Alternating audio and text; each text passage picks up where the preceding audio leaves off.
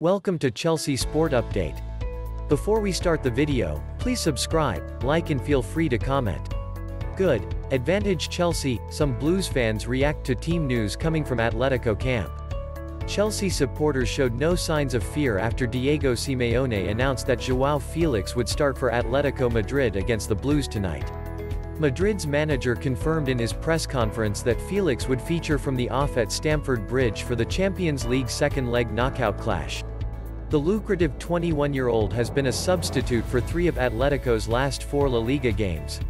He hardly made an impact in the reverse fixture last month, and Chelsea fans weren't concerned Felix would do anything differently this time around.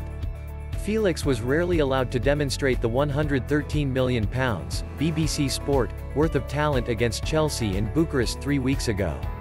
This was largely down to the defensive solidarity of Thomas Tuchel's team, who silenced Madrid's main attackers all evening. Down the opposite end, Olivier Giroud proved his potency with a delightful bicycle kick that handed the Blues a crucial away goal.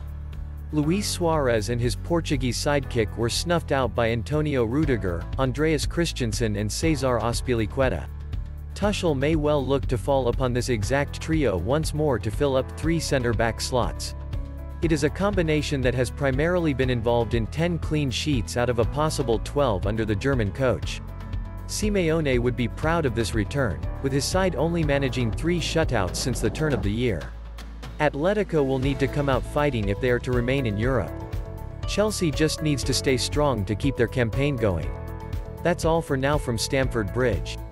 Please do not forget to subscribe, like, share and comment.